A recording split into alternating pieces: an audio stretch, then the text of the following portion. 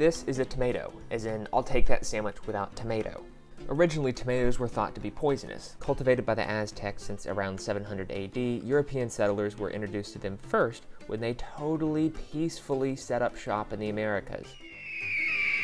As rich people back in Europe began to import tomatoes, the elite Brits noticed that the tomatoes seemed to be toxic to consume. Poorer Brits did not experience this issue. Why did tomatoes selectively eliminate the upper ranks of society? It turns out that tomatoes were so acidic that they actually leached the lead out of the lead-coated plates, giving lead poisoning to the rich. Yet another reason not to ever eat tomatoes. But none of that answers the question, are tomatoes fruit? Ask Google and you'll receive a very unambiguous yes. However, the answer is a bit more complicated than that. Botanically, yes, tomatoes are fruit. For something to be botanically considered a fruit, it must be the mature version of a plant's ovary. Essentially, if it was once a flower, it's a fruit. Apples, fruit. Oranges, fruit. Watermelon, grapes, pomegranates, fruit. Vegetables are all other parts of the plant that aren't the fruit but are still edible. This includes leaves like lettuce, stems like celery, roots like carrots, tubers like potatoes, bulbs like onions, and flowers like broccoli. It seems like a foregone conclusion that tomatoes too are fruit. So what makes this whole situation more complicated? The culinary definition,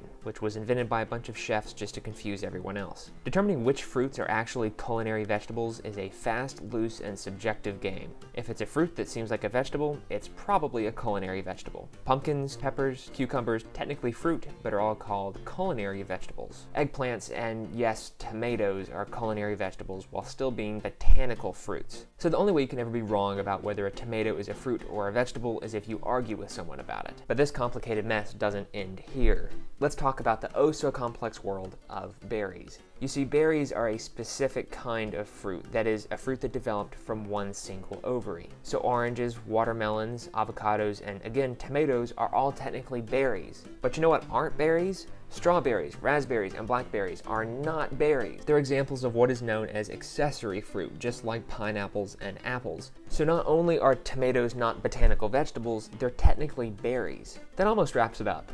But whose wise and thoughtful opinions on the nature of fruits and vegetables haven't we heard from?